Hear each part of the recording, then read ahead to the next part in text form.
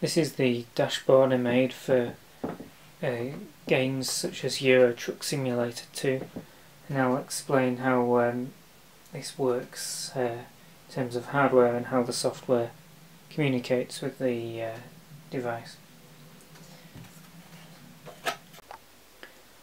So how's the hardware wired up? Well, this is the Arduino board with the microprocessor.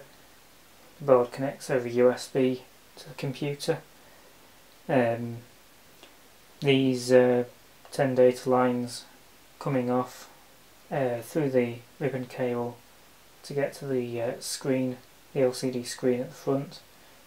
The servos wired up with a common ground and power, and it's just the data lines connect up to the board. And these are 5V LEDs that can plug directly into the board, and they all share common ground. This diagram shows the data flow through the system. The game provides data to the plugin via the telemetry API. The plugin then converts and packetizes the data and sends that over the serial port to the microprocessor, which unpacks the data and signals the devices.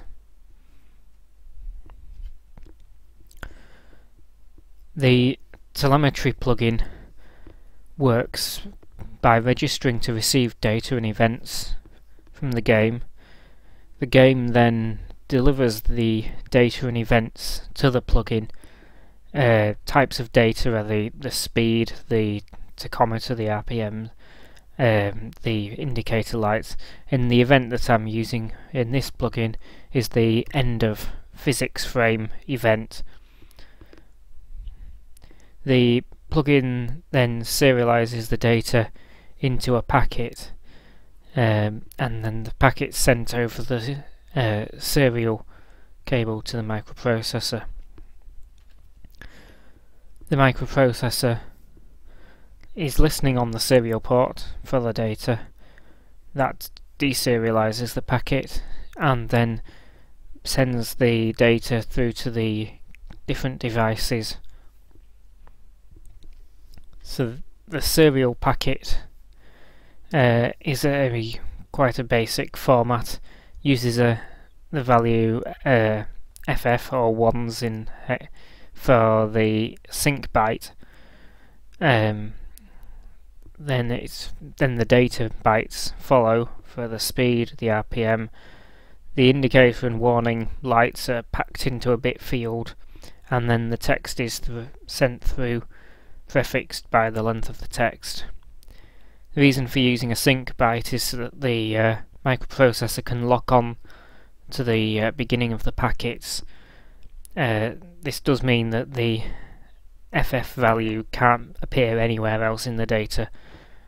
The protocol book could be changed to use a different format, but this is simple and it works.